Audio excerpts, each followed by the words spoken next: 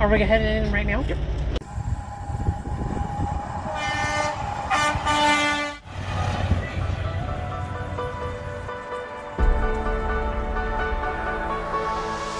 Well, good morning. Going into the depths of hell.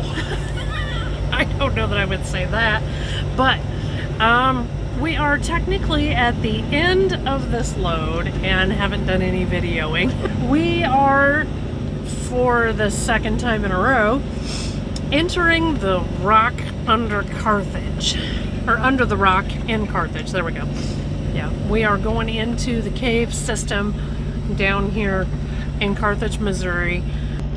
We posted a short video about this on our Facebook page the last time we were here, and this time you guys get to come along for the ride. So interesting things that have developed since the last time we talked. Coming down through Kansas City this morning, we did nothing more significant than stopping at a red light and have developed some sort of air leak. Got an air leak coming out from behind the dash. No idea what it is. Yeah, so that's going to be high on our priority list of things to get figured out today. So we'll see how that goes. Coming up on interesting things this week, Friday is the Driver Appreciation Banquet in Lamar's. One of the big things about this is they announced the Driver of the Year. Driver of the Year is a big deal because you get a brand new truck. Pretty much of your choice. Well, it's going to be an international truck, but you can either have one of the Pro Stars like this, or what they call the Lone Star Edition. It's got the V-nose on the front of it. So there's a couple different options, but it's basically outfitted more the way you want it, from what I understand. So we've been told that this particular event is quite entertaining. We shall see. Otherwise, this is it for right now. We don't have our next load yet, so we'll see what's coming down the pipe whenever, or we'll let you know what's coming down the pipe whenever we know. So I guess, yeah, we'll see you after a bit.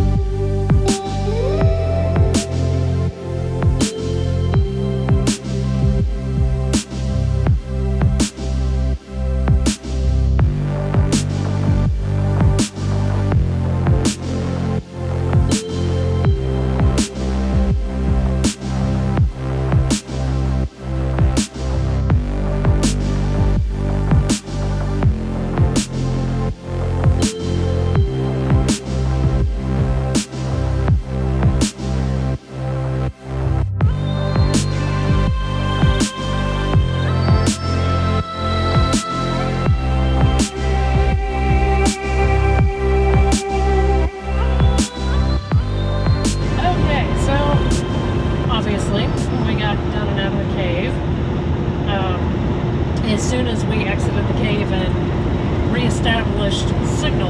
We're our next load. Going to a place that's actually kind of cool to get to. We've been there before. We've been there a couple of times. Yeah, it's been a while.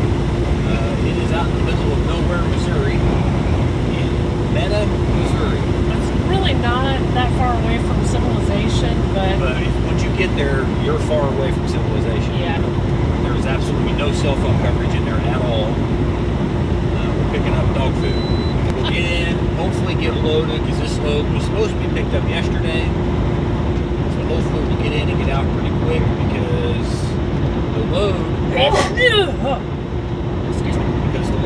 is supposed to deliver to tomorrow in Gearing, Nebraska. That way, a lot. From Meta, Missouri to Gearing, Nebraska is just shy of 700 miles. So odds are this load's not going to make it tomorrow. This might prove to be kind of an interesting couple of days. So, in the meantime, We are headed to Meta, Missouri, fighting crosswinds with an empty trailer. yeah, good times. But this is the scenery getting to Meta, and don't mind if I say so, it's quite lovely.